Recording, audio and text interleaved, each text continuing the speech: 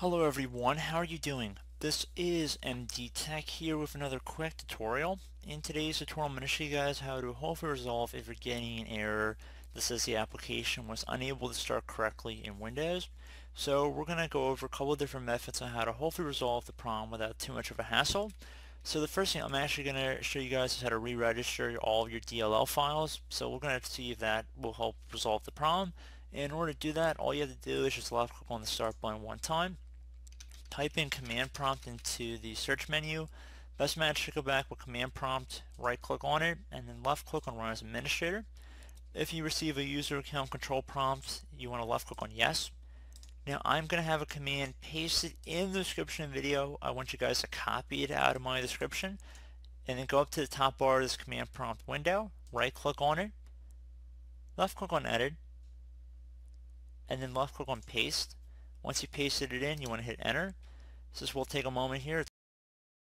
It's going to re-register all of your DLL files, so it shouldn't be a big deal. And just want to be patient here. We'll take a moment.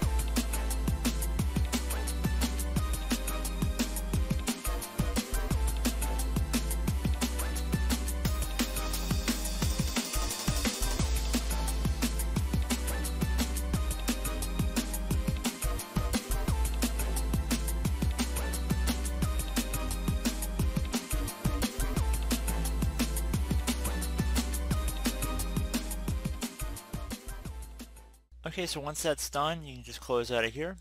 I would suggest restarting your computer. If you have any apps or features, I'd recommend installing the feature. So close out of here.